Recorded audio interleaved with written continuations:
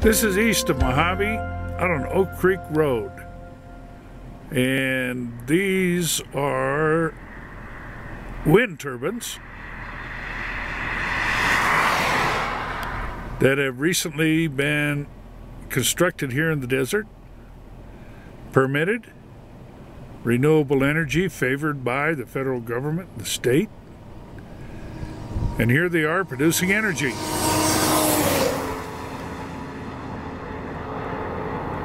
There's a group of concerned Mojave citizens who call themselves Friend of Mojave that have said these wind turbines are going to be built too close to their homes, within 1.5 to 2 miles. This gentleman here, he traveled here, not too far. Cache Peak? Yeah, Cache Peak.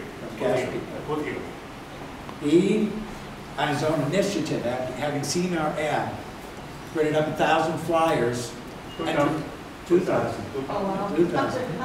And drove around handing them out and displaying and putting them places to help notify and get the word out just that this meeting was going to occur. I came here because I had a dream of open spaces, big skies, broad horizons, and I simply wanted to come to enjoy the desert, the peace of mind, the freedom, etc. that we do enjoy here. So my wife and I pooled a large percentage of our life savings, about 2.5 acres in the southwest corner of Mojave with asphalt ends. Designed, had built our own house, workshop on 2.5 acres. And that truly has been the answer to our dreams and ambitions. Planned it for about 10 years, finished construction 4 years ago. Just now, get it to where we really like it and want it. Okay, so a dream fulfilled. But a dream now at risk. And any dreams or aspirations that Mojave had of attracting diverse businesses, of becoming a residential community, not going to happen. Not going to happen. Now, getting back to my personal story, how it affects my dream is you will see eventually some maps here specific to the areas of expansion.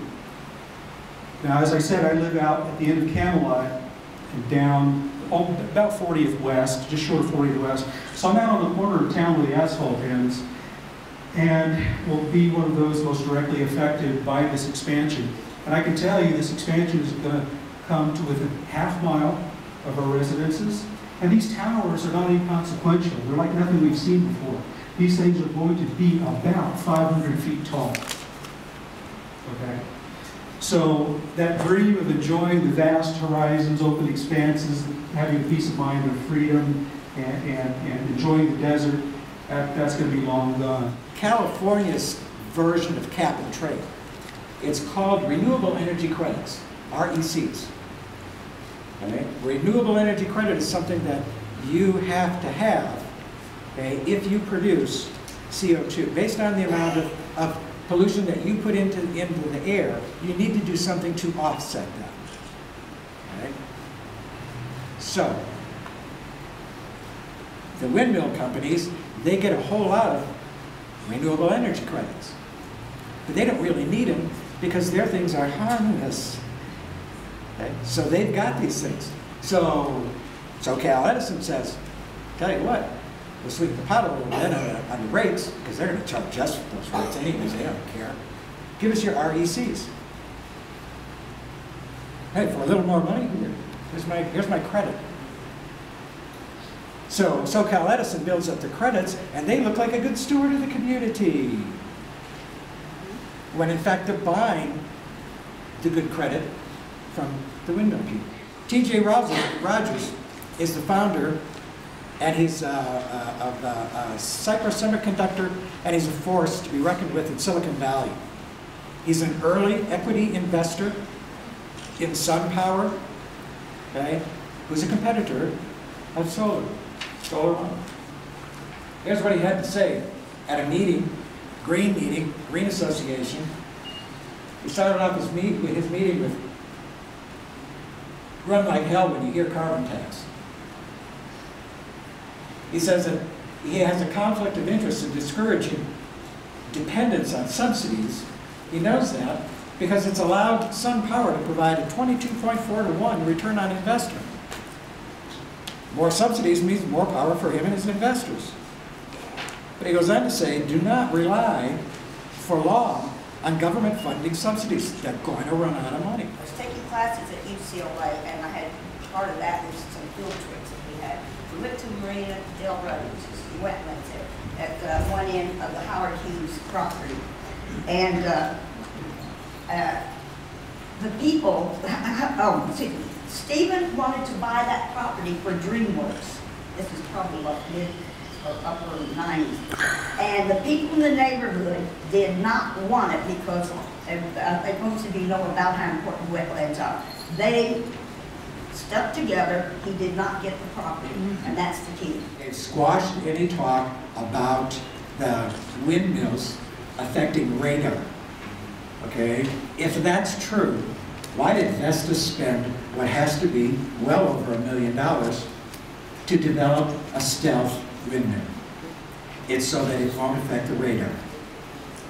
And any documents that you see, any people that get a contract put in front of them, they're going to try and mitigate the problems that you're going to have with your cell phone, and with your cable or your dish TV, because it affects those things. Even the people at Verizon said when they saw my map, I didn't think it was going to come this far.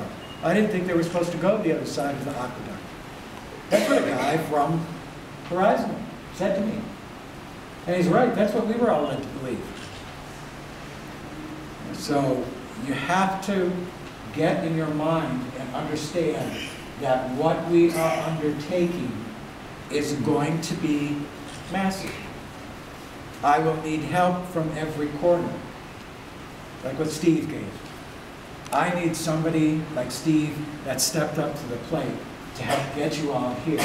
Well, I don't know if you know Mr. Scrivener, but he, in my opinion, has been very responsive to going out, listening to what people have to say. Now you're right. Listening is one thing, but acting is another. Well, this is true. This is true. And so far, I haven't seen actions to back up his so-called words. Well, last week they approved AV Solar, which is 5,000 acre development. I know, and I have a subdivision right next to it. Right next to it? Right next to it. The reasons he gave were jobs, revenue for the county. So kind of gives you a little clue of where he's coming from.